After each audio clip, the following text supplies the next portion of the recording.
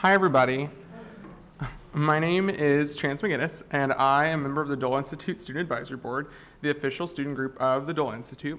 First of all, welcome to the Dole Institute of Politics, and thank you for attending today's program, presented by the Department of Military History at the Command and General Staff College at Fort Leavenworth. The Dole Institute would like to hear from you about today's program.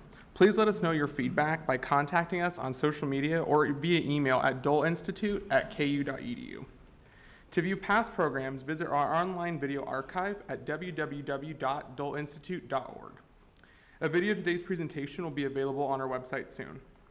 We would like to encourage each of you to consider becoming friends of the Dole Institute.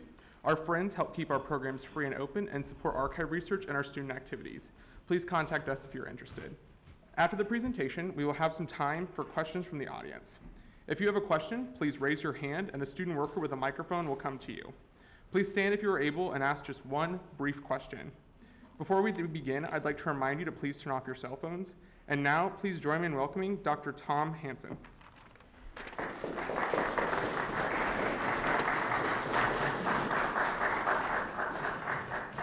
Well, good afternoon, everybody.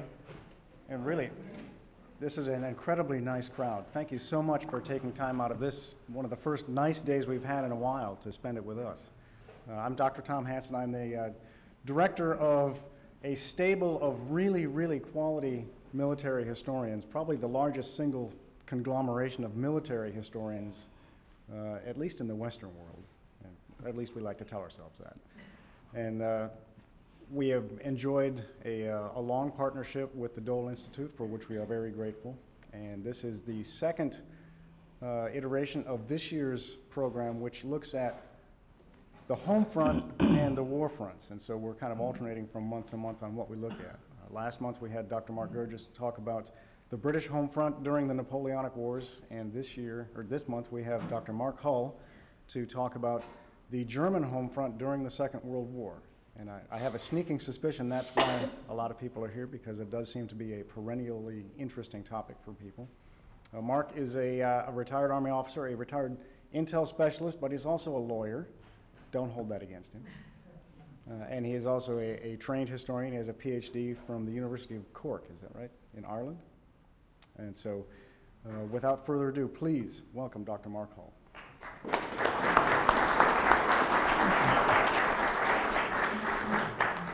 Good afternoon. Can everybody hear me okay? I should tell you up front, just as kind of a housekeeping thing, that I really look forward to the question, well, better? Better. I look forward to the question and answer session after I get finished, but I'll tell you in advance, if that starts going south, meaning that you ask me a question I can't answer, Dr. Hansen's going to pull the fire alarm, so don't get concerned about that. This has been kind of an interesting topic for me to think about talking about. I've spent the better part, I grew up in Germany in large measure, and I have spent a lot of time there. But it's difficult, and I'm going to try to hit 5 or 6 or 7 areas that I think are relevant to the topic. But at the same time, it means I'm going to leave out hundreds or maybe thousands of different things that we probably should talk about at some point. And let's go ahead and first start by tackling some of, I think, what are some of the images of wartime Germany. If you've seen Leni Riefenstahl's film, Triumph of the Will, which many Hollywood directors apparently have because it's been in everything from Star Wars to Lord of the Rings, this idea of masses of highly disciplined marching soldiers is a pretty scary image. It's supposed to be scary, and that's part of the reason the film was made the way that it was made. This idea that in Germany, at least one of the popular slogans was, Der Führer hat immer recht, the Führer is always right. So I think the way that we conceptualized Nazi Germany in the war, I want to get away from that a little bit, because I think the truth is much richer and more informative, I think, than some of the images. But this is what we know. Thousands of, again, very disciplined, very proficient gymnasts in this case at one of the party rallies at Nuremberg, or endless lines of marching soldiers, or throngs in their tens of thousands waiting for Hitler to appear. But let's go ahead and talk about some things too that I think that people think that really are not right and sort of as a stage setter. For example, Hitler was elected as Chancellor of Germany. You didn't vote for Hitler, you voted for the party. Hitler's hit about in the sort of the mid-30s in terms of his percentages for the last free election before he assumed the chancellorship. So I think one of the interesting questions is what can a 35% market share do when it's turned loose on a country in a very horrendous way? Most Germans were Nazis. They weren't. Nazi Party membership, about 6.5 million out of a population of about 70 million. Nazi Party membership is mandatory. Again, not so much. There were a lot of Nazis. Difficult question to answer, and it depends on whether or not you mean card-carrying members of the party or people who sympathize with the party's ideas. Either way, I think you're looking at a huge section of the German population, or at least a healthy section, that did not support Nazi Germany. And just as a Hollywood thing, Nazis always wore black uniforms. And I have extra points for anybody that can tell me what film this is from. Oh, come on. Where Eagles Dare. Because the Gestapo guys always wore black uniforms, even in Hogan's Heroes. No, they didn't after 1939. This is Germany. This is actually to include some wartime territory, larger than today's version of Germany. And to quickly review sort of some of the things that get us set for the stage of the home front during World War II, Hitler is appointed Chancellor of Germany by Paul von Hindenburg, the President of Germany, on the 30th of January 1933. From almost the moment that he's appointed Chancellor, things have started to change in Germany. The pace of this is accelerated after the Reichstag fire in early 1933. They arrested a probably guilty Dutch arsonist for the fire, but Hitler quickly used this as a pretext for having the communists declared illegal. So effectively, you've taken communists, which was the third largest party in Germany, out of the equation. So as a very sort of gradual step-by-step thing, you're removing people from positions where they can threaten Nazi Germany, and Hitler specifically. Soon thereafter, Hitler initiates, and this new Reichstag, the German parliament, is going to pass, and President Hindenburg is going to sign what's called the Enabling Act. It is essentially the last legal piece that allows Hitler to rule completely by his whim between 1933 and 1945. With these sort of accelerated powers that he gives himself, you would have to be an idiot after really mid-1933 to decide that you want to voice opposition to Hitler. Part of the thing with Nazi Germany is a emphasis placed on something called Gleichschaltung, which means really a coordination, getting with the program. It is a holistic effort to make sure that every aspect of daily and public life is moving along the direction that Hitler wishes it to go. Meaning that if you were an attorney in Nazi Germany, or you're a doctor, or you're a teacher, or you're an accountant, or any other position you can almost think of, both in the professions and outside the professions, you have to be a member of a Nazi affiliate organization to continue your work. It's not the Nazi Party, per se, but it's still a Nazi-controlled organization that is going to quickly remove Jews and anybody else that they think might be a problem from practicing in public life in Nazi Germany. Hitler's aim, he says, is to create what's called a Volksgemeinschaft. It's a people's community. And this is both your internal life as well as your external public life. And there are various slogans and movements and different things that go along with this, but this is something that is quickly imprinted on Germany after 1933, and deviation from the plan is not really something that's going to be possible. In 1934, the Nuremberg laws are passed. The Nuremberg laws define racially who is a German citizen and who is not. It's specific, it's the first, one of the first legal things that starts the process of cutting off the Jews from the German community. It's going to end at places like Auschwitz and Treblinka. But there's a weird compulsion almost that even when the Nazi government is doing things that are abhorrent and criminal, there's a driving need to make sure that all sort of the legal T's are crossed and I's are dotted. So it's a weird, two things that almost you wouldn't think would be associated together. Starting in 1935, German conscription is back.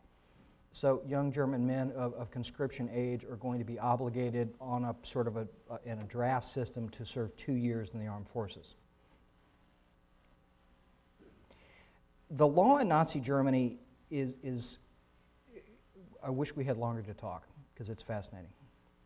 But law in Nazi Germany really has two main purposes. One of them is political. In other words, the law, rather than punishing and achieving justice, the law is aimed at sort of making political deviation impossible.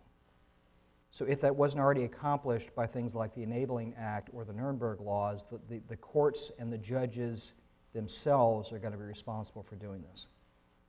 And the other thing is to put an emphasis on stopping criminal activity that could be a threat to the regime. New courts are created on top of the existing regular courts, specials and people's courts, to prosecute these new sort of offenses that Nazi Germany is going to promulgate. Sentencing, which had been fairly standard through the Weimar period, is going to be something which the judge's sentence is no longer final. That the SS or the Nazi Party or even one of the chief judges says that there is no sentence higher, or there can be no sentence greater than that Hitler pronounces. So if you are convicted of a crime and you're sentenced, let's say, to 5 years or 10 years in prison, Hitler can override that personally and give you whatever sentence he desires.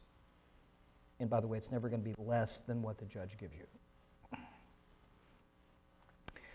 To give you an idea of how things have changed, in 1938, which is just in the first couple of years of some of these judicial reforms, there are 38 people who were executed in Nazi Germany. By 1943, that total has grown to 5,336. And these are all for cases that, frankly, otherwise would not have probably been criminal acts before the Nazis came to power. The worst crime you can commit once the war starts is Wehrkraftsversetzung. It means you're undermining the war effort. And it can be anything that you like.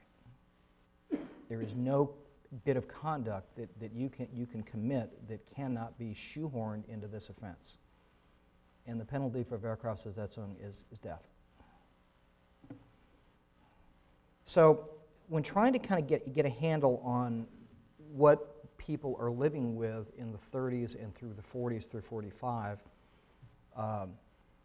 we need to keep this in mind. It's a cloud, it's around, people know about it, and again, you understand the penalties for stepping out of line. This is just kind of a quick list of the different sort of detention facilities and prisons that are available to you as an offender under Nazi Germany.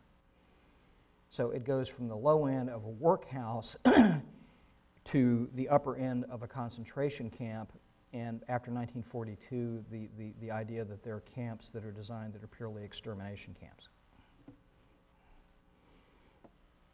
Weirdly, especially in movies, you see, you know, the sort of ominous leather-coated Gestapo agent. In Nazi Germany at its height, there were about 30,000 Gestapo personnel. Most of them are clerical or administration. But you're depending on that 35% of the people to inform on others. So even things that you say that you think are private, even things that you say to a relative or to a child or to a grandparent, if they take a dislike to that, all they have to do is get on the phone and report you to the Gestapo office, and the Gestapo will show up at where you live. To tell the story today, let's make it a little bit personal. This is the Meyer family. They live in Berlin, mid-1930s. Husband, wife, 2 children. And as we go through the different parts of the German Homefront, I'd like you to sort of keep them in mind and try to consider like what sort of things they would have seen, what sort of things they would have read, what sort of things they would have heard, what they would have eaten, when. And we'll come back to them here in a bit. Food in Nazi Germany is interesting. You go from a period really where food is readily available, and that's not an issue. But then the war comes, and the Nazi government does what every other government, including the United States and Great Britain, do, which is food gets rationed.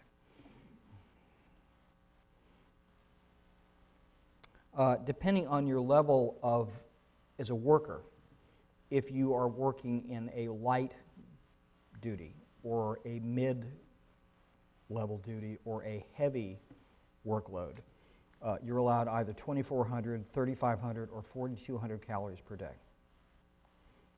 Weirdly, at first, in some cases, people ate better under rationing than they did before, because this is a fair amount of calories. I mean, an average person today,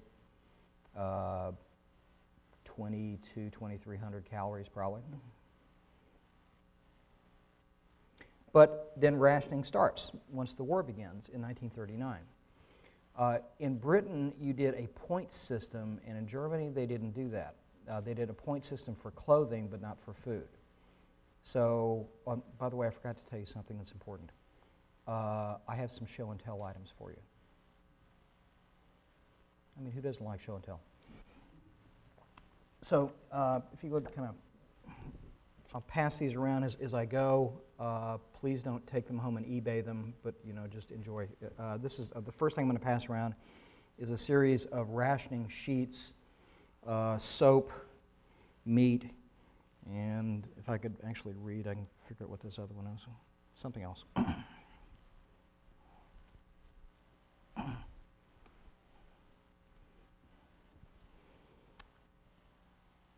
Restaurants were when the government is thinking about restaurants, especially after the war starts, and the war goes on and situations get tighter, one of the ideas that the government has and starts to implement is closing restaurants entirely, but they decide that's a really bad idea because it makes people unhappy. So restaurants, at least most of them, will remain open for most of the war. One of the things that the government is also very creative with is what's called ersatz. It's a substitute for something that you would otherwise be able to get before the war. So, for example, substitute coffee, because Germany is cut off from any sources of coffee beans, are made often from grain. My plan was today, actually, I brought there's a product you can still buy, it's called Caro. It's a grain coffee, and I was going to let you try it out, except I thought there was hot water and there's not, and I don't think you want to do Caro in cold water, but if you do, just come see me afterward and we can, we'll get you set up. And interestingly, at least to my mind, is one of the things that they come up with as a substitute, because again, dairy products are very heavily rationed, and there's a priority system. Dairy products going to mothers and children, at least in terms of milk. Germany lacks a lot of raw materials, one of which is oil, but the thing that they have a lot of is coal. And German chemists in the 1920s and early 1930s came up with a chemical catalyst for coal, which produces, among other things, synthetic fuel. which is, you know, nice. And the other thing, weirdly, is margarine that you can get from coal. So the next time you go to the store and you see that Land O'Lakes butter thing, that may go through your mind even subconsciously. So let's. One of the other things that the German government did to sort of encourage rationing and saving is there were a couple of days each week, and then usually on Sundays it was called Eintopf. It's stew, so Eintopf, like one, you know, cauldron worth of stuff, and the idea was that you don't waste, right? You make a point of having, with whatever it is you have left over, stir, stir, stir, stir, and that's how you, one of the things how you ration food. Tuesdays and Fridays were designated as meatless.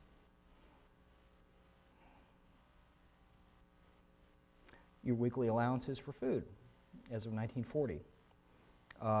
20 ounces of meat, 12 ounces of fat, 9 ounces of sugar, different amounts for jam. And this is that Caro product I mentioned a minute ago. And this is what the rationing sheets look like. Weirdly, the two up here, one of them is legitimate and one of them is not. Because when the British government decides to very sort of cleverly see if they can mess with the German economy, British bombers will drop fake German ration sheets over Germany. So worst case, it's going to mess up the whole food rationing thing. But you know, in case maybe you just go up there and they realize it's a fake and you just look kind of stupid when you're presenting your fake ration sheet. This is the fake, by the way, on the right-hand side. Music is a big deal, and so is the cinema in wartime Germany. From 1933 to 1945, Germany specifically, or mostly the UFA studio in Berlin, produces more than 1,000 movies, feature-length films. They range from very, very good, even still, to some that are just horribly awful. And the tone of the films changes depending on what period we're talking about. So in the 1930s, before the war, you get a lot of sort of variety. There's a lot of comedies. There's a lot of romantic comedies.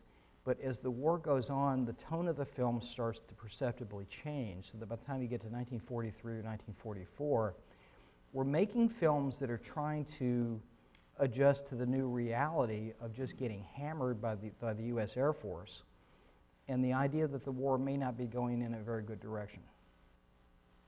So in 43 and 44, you start to see some epic German films. One of the more famous series was talking about the life of Frederick the Great. And the movies talk about the king is in desperate situation, the war looks lost, times are hard, and people are deserting him, but the king believes and the king has faith. And even though it looks hopeless, Frederick the Great wins at the end. And it's a not very subtle message that even though the war looks like it's really taken a bad turn for us, you know, just hang in there a little bit longer and it's going to work out just the same for us.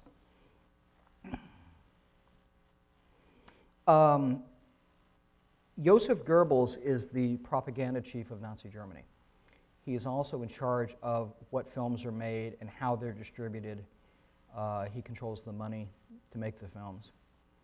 And some of his people encourage him to do more sort of ideological, patriotic, Nazi-themed message films.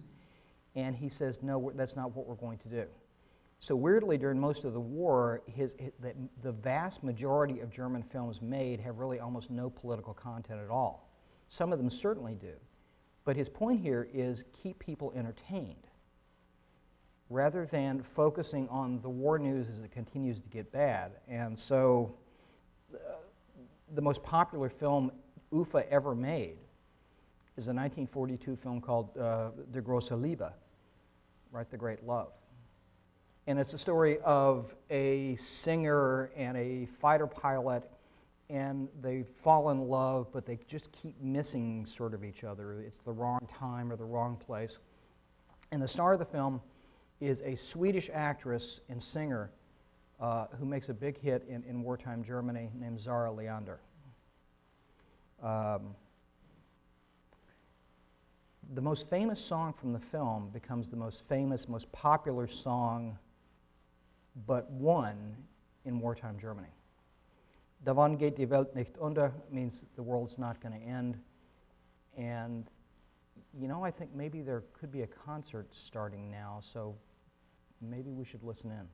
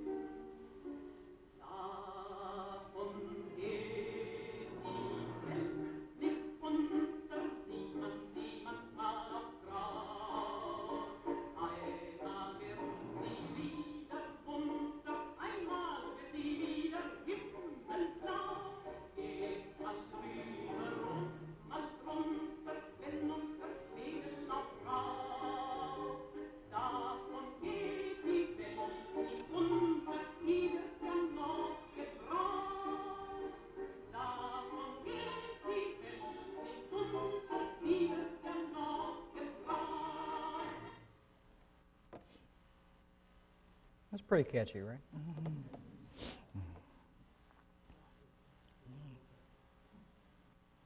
Okay. Let's figure out where I was. There we go. The other famous song from the war is one you may very well know.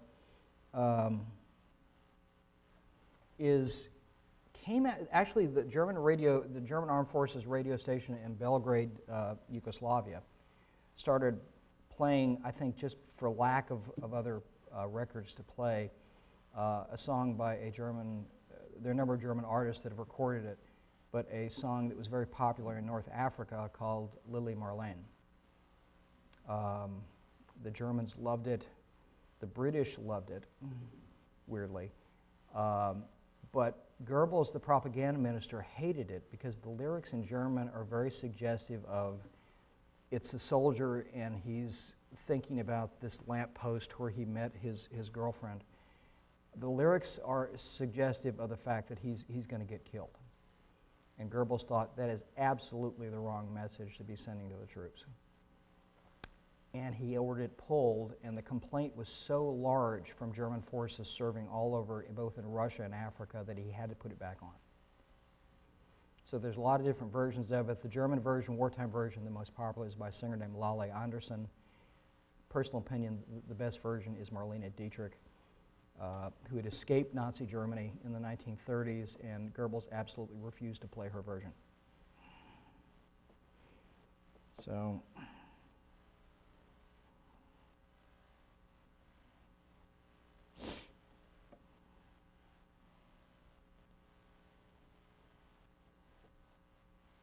okay, I apologize. I'm having.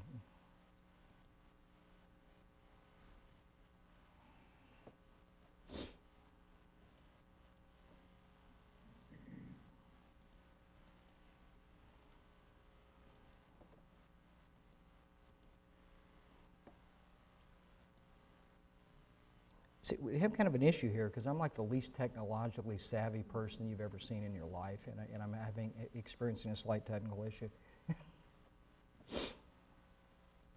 Oh, come on.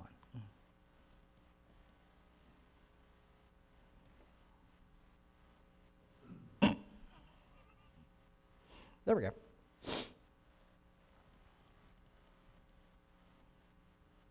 Okay. German healthcare system during wartime Germany is typically excellent. Going back to Germany in the 1930s and 1920s, the Germans are pioneers in many respects. Medical care was free. Each district had a medical director who was responsible for every aspect of anything you can think of with health care. Priority is on sanitation, emergency medicine, both of those came in handy once the war started. Infant mortality is almost nil in Germany, even through the war when things are getting hard to have. And the German Red Cross runs the nurses system as well as many of the hospitals. The German economy, one of the things that Hitler did very soon after he took power was to get rid of some of the anticipated problem people and organizations. And along this line, he dissolved the labor unions because they were, in many cases, not fans of his. So in its place, what Hitler created was the German work front. It is a state-controlled umbrella organization for workers all throughout Nazi Germany. By 1939, because Hitler had rigged the economy in such a way that it prioritized war goods and military service, there's almost no unemployment to speak of in Nazi Germany. The long term, had the war not come in 39, Nazi Germany probably would have been bankrupt by 43, 44. Working hours during the war are a lot, 60 to 72 hours, rising to 72 hours. But one of the things that the Germans did that was very popular both with workers and families generally was something called Kraft durch Freude. It means strength through joy. Strength through joy is a program that allows workers minimally expensive trips to exotic destinations. Germany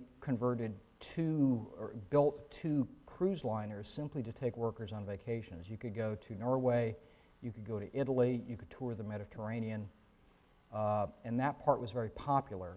Some of the other stuff, not so much. And one of the issues, too, with Germany is that a policy in the 30s had been, eventually, we would like to make Germany independent. The vocabulary word for that is autarky, which I think this is the first time in my life I've ever had to actually say the word out loud. I only learned what it meant a short time ago. But by the time the war comes in 39, Germany had not reached anywhere near that point. So Germany, as of the war, is still importing food, raw materials, and Germany produces almost zero oil, which makes the decision in 1941 to launch an attack on the country that supplies most of your oil kind of interesting, which they do when they attack Russia. Mm-hmm. So shortages start in the rationing and begins very much in earnest starting in 1941. Most people, average monthly wage is about 30 Reichsmarks. Another interesting thing, and this was part of this Kraft durch Freude, strength through joy movement, is they came up with the idea with Ferdinand Porsche and Hitler and others to produce a cheap mass-produced car, the VW Beetle, right? And the idea was that a German worker could save at a five Reichsmark increments, and eventually, in about 3 years, the German worker would receive one of these new Volkswagen cars. So you had your little, your green stamp book, and you got your the stamp here with a picture of the VW on it, and you posted it in your book, and you saved, and you saved, and you saved, and then the war comes, and would you like to guess how many of these workers actually got their VW cars? 0. They sued after the war, sued Volkswagen, demanding a free car because they had saved during Nazi Germany for a Volkswagen, And yeah, that didn't really go anywhere.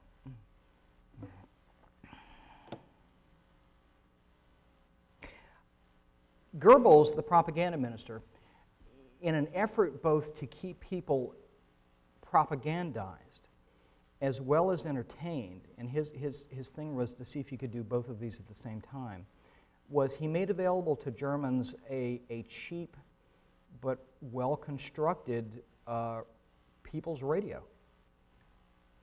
There came in two different versions. There was a large version for 70 Reichsmarks and a smaller version for, I think, 30, 35. And there were hundreds of thousands of these produced, so in your home, maybe for the first time in your life, you had a radio. And you could listen to the quality programming that Goebbels was providing on the German radio network to make sure that, you know, you got the message. Mm-hmm. And the thing was, there comes a point in 1943, because before that, if you tuned into Nazi radio, you would have heard, in some cases, the very few things early on, so 39, 40, and for part of 1941, about how well the war was going. And you would have heard about the campaign in Poland, you would have heard about beating the French, speeches from Hitler, you would have heard speeches from Goebbels, you would have heard news broadcasts to let you know where, and many families had a home map so you could track where the troops were. And then comes Stalingrad in early 1943. And also in 43, the German forces surrender in Africa. And the shift in tone of the broadcast is interesting. Some people advocated that what Goebbels should do is continue to sort of pump air into this thing and about the successes that we're having, even though we're not really having them. But he determined it would be worse for morale if we started lying and they found out the truth through letters or people from home on leave. So it's better to explain some of the difficulties the soldiers are having, which creates kind of a psychic shock, because if you've been listening religiously through 39 through 42 and everything's going great and we're winning the war and we're this close to Moscow and we're going to take Moscow next year, and then suddenly after Stalingrad, all of the news is bad news. And they're really not sure how to spin this, because how do you, when it's evident, when your cities are getting flattened and your troops, you're losing more and more troops. I mean, at one point on the Eastern Front, the Germans are losing 150,000 casualties per month. Think about that number for a second. 150,000 soldiers per month. Weirdly, the Soviets are losing, 8 times that. But for Germans who are used to these broadcasts of victory, it's their, I think, sense of doom is probably is pretty palpable. German air raid precautions start almost immediately after Hitler comes to power in 1933. Youth and even just ordinary citizens start rehearsing air drills, and they're really quite proficient at it. The photograph here, this is some actually very small children. I think this is probably 34, 35. Posters go up once the war starts in terms of using the Hitler Youth as primaries in some cases of air defense. And the system is kind of a marvel of organization in terms of like what Germany is able to do with its anti-aircraft defenses and fighters, as well as mostly as effective as people can be with air defense, but they're simply overwhelmed. When Hamburg is destroyed over a couple of days, really, and there are 40,000 dead people in Hamburg, there's no system in the world that's going to make that okay. But firefighting is a priority, but it's just not possible to keep up with it. Women are encouraged to volunteer and then later are directed to serve in air defense units. One of the things that goes on in Germany, because of the casualties are so high on the Eastern Front especially, there are, by the end of the war, some 8 million foreign workers in Germany. this is slightly different than slave labor, of which there are other millions. But these are people that have either been enticed or paid or threatened, and they come into Germany to do agricultural tasks and some other things. In this case here on the bottom right-hand side, it's an advertisement in Poland telling workers that, you know, the promised land of salary and opportunity lays if you volunteer to go work in Germany. Conditions are from absolutely awful in so many respects to actually okay in other places. But one of the problems that foreign workers have, in addition to being abused and in some cases killed in Germany, is once the war is closing and Soviet troops occupy a good, you know, sections of the country, Soviet citizens or people from the East who volunteered to serve in Germany, the Soviets do not look upon them very kindly. So if you're a Soviet citizen and you are liberated by the Red Army, that's not going to go very well for you.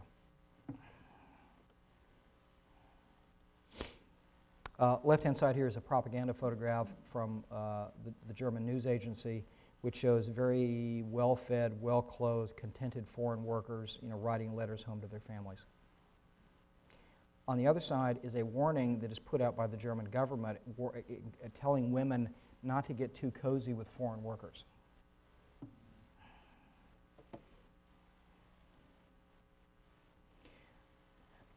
One of the things that Hitler he's concerned about it and he's certain about is that the primary cause of Germany losing the First World War is the collapse of the home front. And the reason the home front collapsed is because the morale was destroyed. He is very careful, and his people are very careful to not do too much early, even during wartime, afraid that the mood of the German population will turn against them. So in addition to having spies in and amongst the people, the SS Security Service essentially does opinion polls of what people are thinking inside Germany about whatever it is the government's doing. And this isn't for purposes of arrest or prosecution. So you have like these people like wandering into bars and just kind of leaning in and listening, and then they're going to report the kinds of things that people are saying about the government. To increase morale at the same time, therefore, that's why UFA produces 1,094 films during the war, because it's considered essential to keep morale up, especially when conditions get hardest. So theaters remain open. The radio programming it's quite varied. It's entertaining, it's light, it's comedic, as well as interspersed as the war goes on with different messages of propaganda.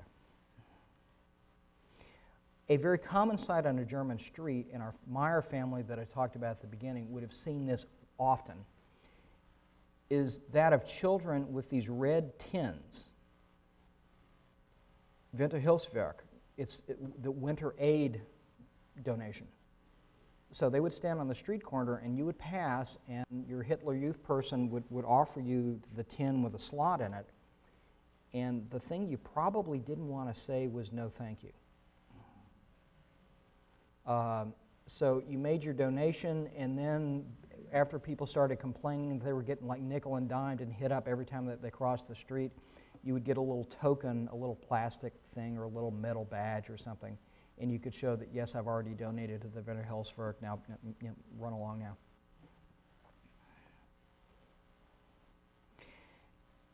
One of the slogans that comes out too, and this is at least the SD, the security service, is reporting, when people can see with their own eyes that their cities are collapsing and burning, and they know that their sons and brothers and husbands are getting killed or badly wounded, that rationing is in place, that the economy is getting worse and worse and worse.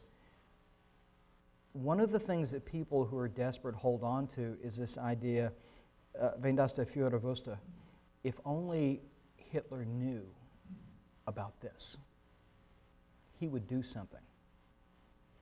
And this is especially true of that serious committed Nazis, that the things wouldn't be so bad if Hitler only knew. He wouldn't permit these kind of abuses to take place. And as the war goes on and on and on, and one of the things as cities are getting bombed, Goebbels makes a point, especially in Berlin, to go to bombed areas and talk to the people who are at soup kitchens or getting medical attention. Hitler doesn't go one time. Not ever. Even when the bombing is blocks away from his Reichschancellor in Berlin, he never goes to see bombed or injured people. And during once the war starts, and especially after Stalingrad, the number of times he addresses the German people on radio is almost none at all. But weirdly, there's a resilience that I think almost has nothing to do with Nazi Germany, that their cities are getting hit day and night, and in some cases day and night, and morale suffers, but a frustration of the American Army Air Forces and the British Royal Air Force is that German morale never really breaks. It's still this community-centric togetherness piece, and no matter how many buildings you blow up or how many people you kill, it doesn't seem to have the morale effect that the Allies are hoping. And that's probably worth a discussion some other day. Women in Germany, traditionally, at least, and Hitler says this, or at least indicates this, Hitler has a very idealized, very special idea of what German women should be. Specifically, German women should concentrate on three things: kitchen, church, children. That's it. Education of German women should be physical education, and so to keep them healthy and raising German children, or having German children, but that's about all. So weirdly, Nazi Germany doesn't declare total war until 1943. The Americans and the British are years ahead of the Germans. And the British are very cleverly and using well women in the workforce, women in the armaments industry, women in essential war work, and Germany just simply doesn't do this until it's too late. But as things go on, in 11%, one of the things that Hitler does that's kind of curious, because the casualties are high, and maybe for some other reasons that have to do with eugenics, the Germans institute was called the Mother's Cross. That's the decoration on the top right-hand side. There are three different versions, three different grades of it. If you get a bronze Mother Cross, you've had 4 children. Silver, 6 children. And if you want to go all the way for the gold order, you're going to have 8 children. Now, the benefits of having a Mother's Cross, first of all, is status, I suppose, but more immediately it allows you to cut in lines at stores. Try this at Price Chopper and let me know how that works for you. The National Socialist German workers, let me go back to one thing too. As husbands and wives or engaged couples are separated by the war, or they become engaged during the course of the war, it is impossible physically for as many marriages to take place normally as they would. So there's the ceremony in German, Ferntrauung, which means you're getting married at a distance. So a bride would go to her local registry, and on a table is a steel helmet. And at the same moment, the husband or the to-be is going to be having a similar ceremony at his unit, and these are actually legal marriages. They experiment with a weird thing, like as the war goes further and further, the idea that you can actually marry someone who is deceased. That doesn't really work to plan, and they think there's some sham going on, that people are trying to get spouse or decedent's benefits. But once they start it, they eventually they don't completely cut it off again. The National Socialist German Women's Organization is it's an interesting thing. There's about 2 million members. Their leadership, these are serious, hardcore Nazi women. who look extremely happy in this photograph on the upper left-hand side here. Kind of what you would expect a seriously doctrinaire Nazi woman to look like. In 1943, women aged 17 to 45 are ordered to register for work. For the children, it's mandatory. Actually, it's mandatory twice. When Hitler comes to power, the Hitler Youth Organization is already in existence. In 1933 and 34 and 35, they're working very quickly to try to collapse all the other youth organizations in Germany. So in 1936, the Catholic Youth Organization gives up, and also by 1936, it is mandatory to join the Hitler Youth.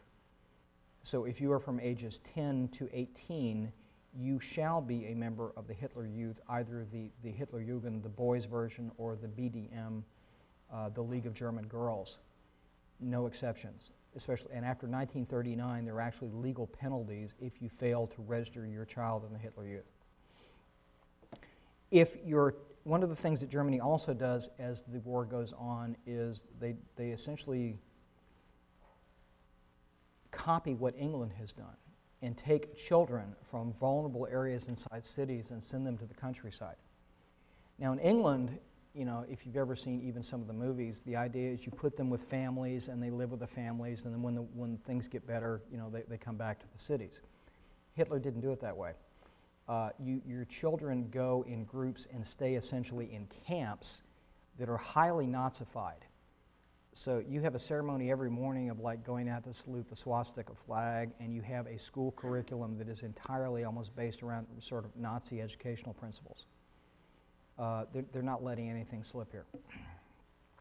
If you are a promising child in Nazi Germany, you can be selected to go to the Adolf Hitler Schule or to what's called an Ordensburg if you're very, very bright, and these are people that are supposed to be fast-tracked into politics and into the SS.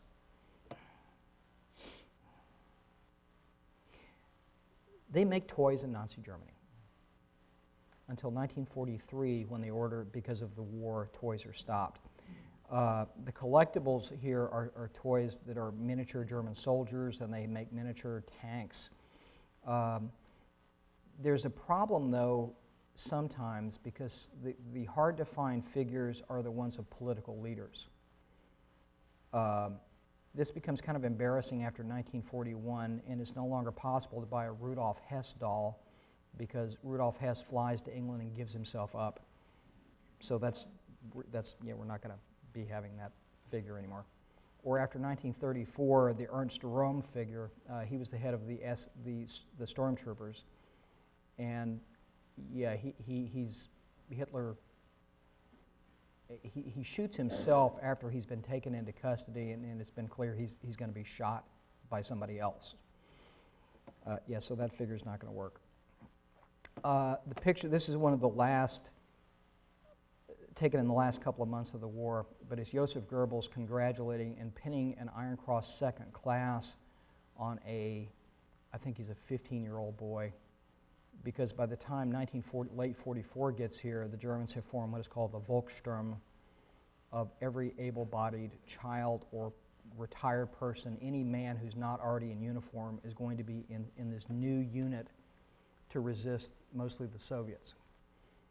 They are minimally trained, they're minimally armed, and they're sent out because there's really nobody else left to send.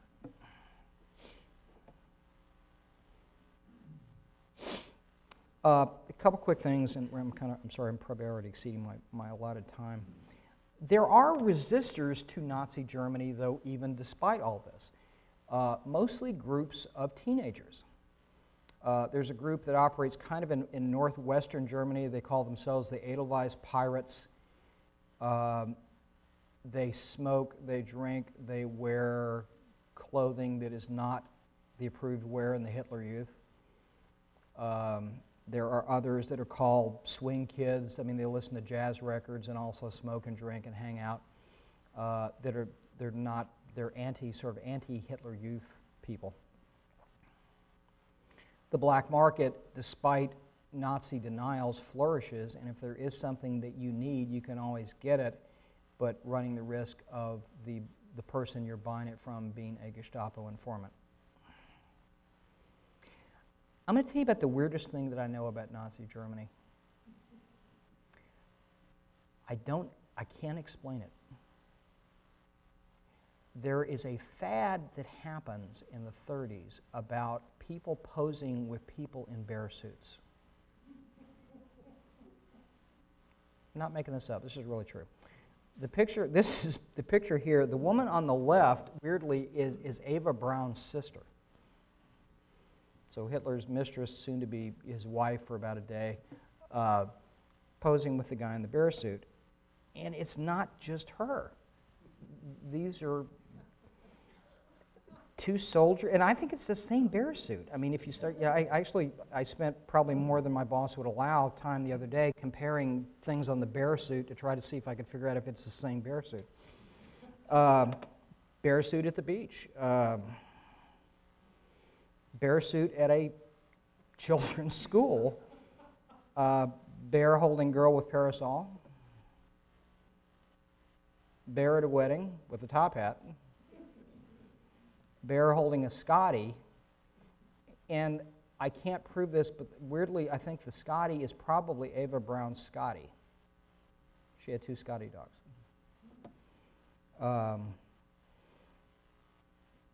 With a Hitler Youth girl.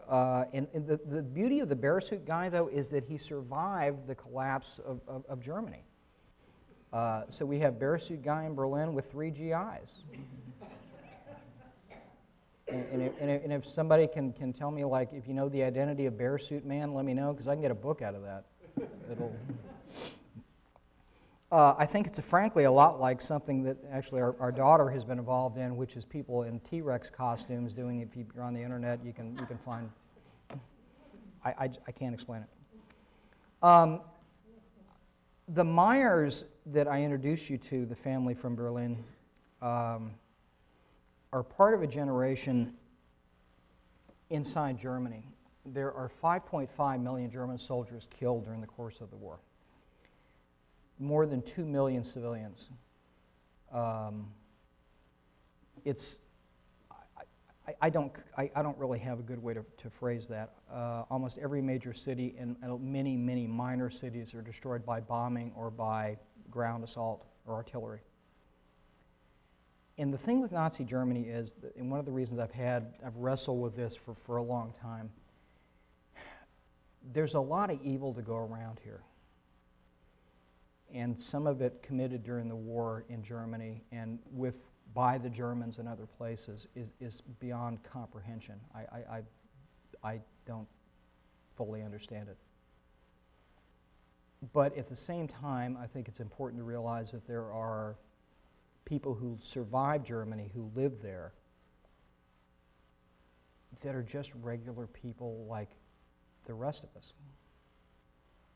And I don't know if the Meyer family survived Berlin or their children did, but I kind of hope they did. Which ends my presentation.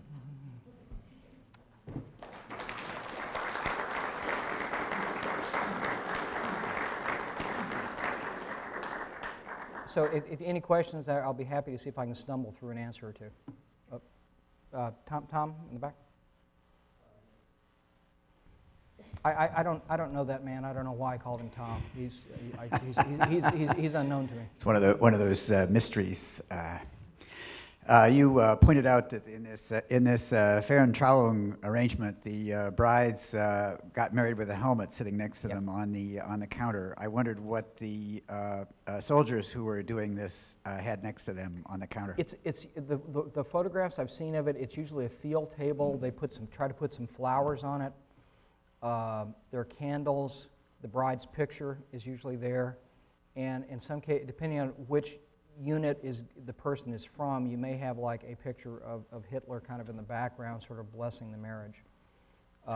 It became traditional after, I think, 1938, that if you got married in Germany as a gift to you from the state, you got a copy of Hitler's book Mein Kampf as your wedding present. No charge to you, just totally free, just, you know. And I think you'd be stupid not to send a thank you note for that. Mm. Sir.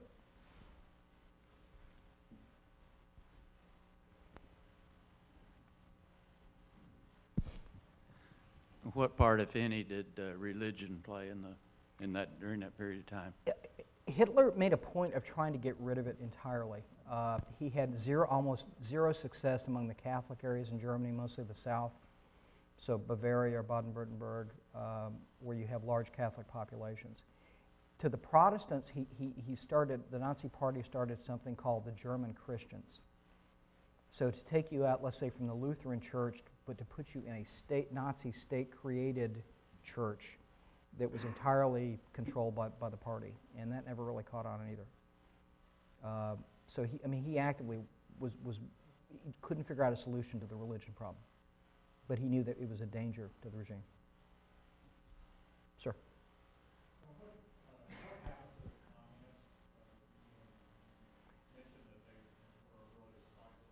It depends. The first concentration open was Dachau in 1933. The first generation at Dachau was heavily communist. In most cases, they were detained. In some cases, they were detained perpetually, but in most cases, they were detained. They were thought to be re-educated, and they tried to integrate them back into society. If they lapsed or slid back into their old beliefs, the penalty was much greater. So I mean, they didn't just, the communists, they weren't just sort of clear cut. We didn't just kill all of them. Most of the leaders were killed. But the communist rank and file in Germany, which is in their millions, they didn't do that. So why did they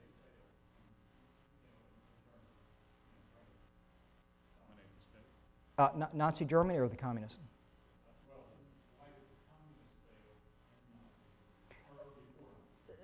Basically, it was an electoral failure. Communists, again, I think were the third largest party in Germany, like going into the 1932 elections. They just couldn't quite get the majority over the Nazis.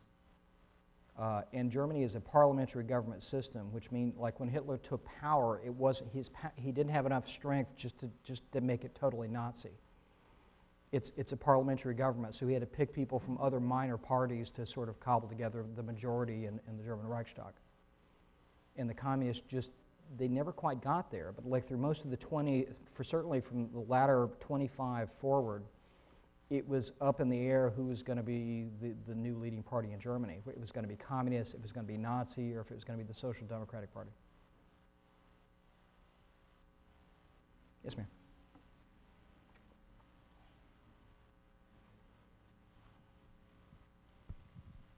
Not a question, but just a comment. Sure. I was in Leipzig last October for the anniversary of the Light Fest, and I went to an antique store, and I saw a case with several iron crosses. There was an iron cross, it was 95 euros. And then there was a Mother's Cross, and I think that was around 35 or 40 euros. There was what do they call it, a Hero's Cross, or another cross that was around 45, 50 euros. But several crosses. But the swastika was marked out. The owner of the antique store said he couldn't allow the swastika to be seen, and that's where he had the price tag. I tell you the weird thing about that is since the war, Germany has been more serious about fighting Nazism than almost anybody else. It's illegal in Germany today to deny the Holocaust. It's a criminal offense. Well, and it is, and it's like, for example, even if you served in the new German army that's created in 1949, even if you had a decoration that was from the Second World War, you could continue, most cases, to wear it, but there absolutely no swastika on it whatsoever. They all had to be denazified. Yeah.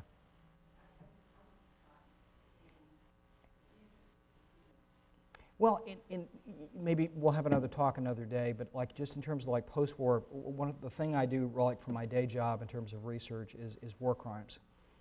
And it's a fascinating subject to if you walk through it, to see how Germany, Britain, America, Russia, and some other countries viewed Nazi crimes after the war was over.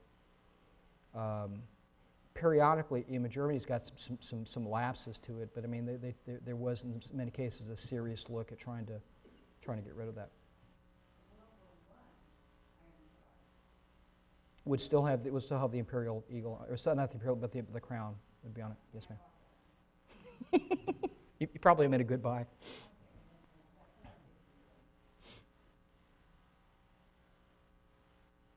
Sir. Do they have bomb shelters in these Oh, yeah. major cities and that sort of thing in Germany? I tell you, we went to a weird, they certainly did.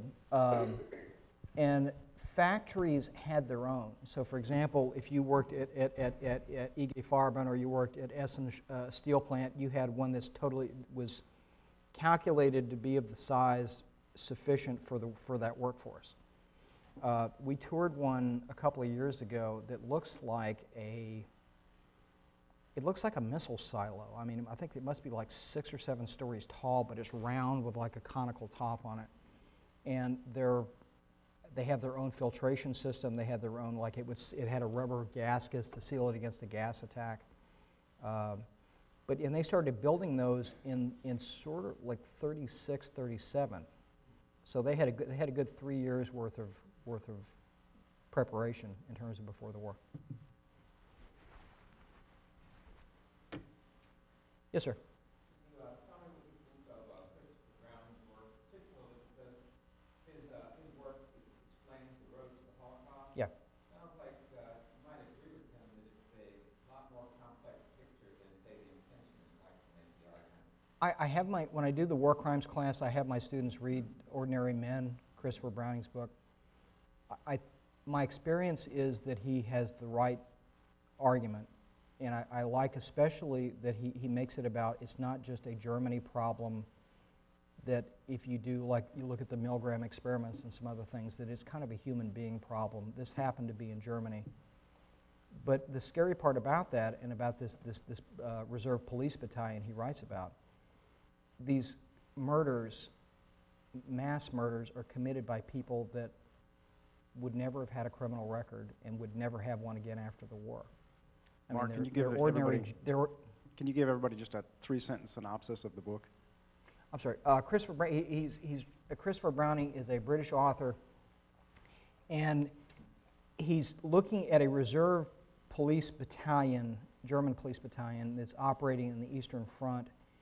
The only mission of this unit and others like it is to murder Jews. It serves no other function. It goes to an area, they round up, they murder, they move on.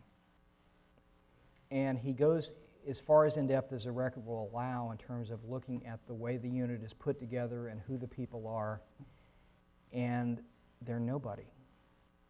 They're not people you would pick as murderers because they never had been, and they never would be again. But there's something that gets switched in them that allows them to continue to murder tens of thousands of people. And one of the provocative questions he asks in there is, how could that be?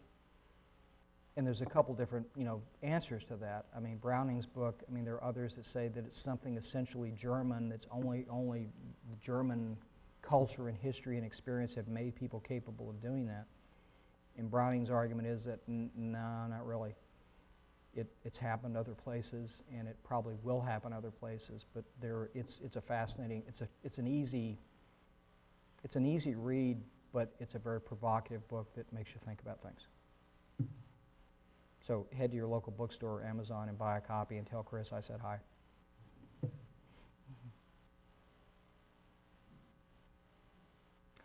Thank you for your very kind attention.